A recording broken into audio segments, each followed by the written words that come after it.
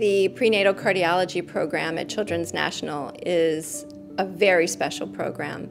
Our goal is to make sure babies make it safely into the world and then safely to our institution, where our amazing team of cardiologists, intensivists, and surgeons are able to care for these children.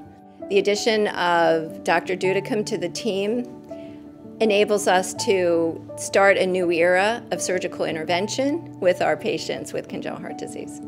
My area of the specialty is patients born with a single ventricle, the most extreme heart conditions, heart failure.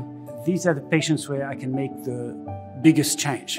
You have babies that would have no chance of surviving, and you give them an entire life. And it's not like operating somebody and give him an extra 10 or 15 years. You give them sometimes 80 years of lives.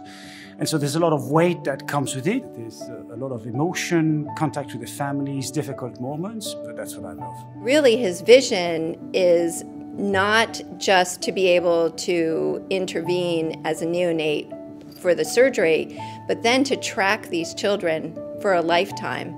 And that certainly is our vision at Children's National, where the surgery is really just the beginning. And through all of our programs, our goal is to give every kid, every family, a chance at the best life possible.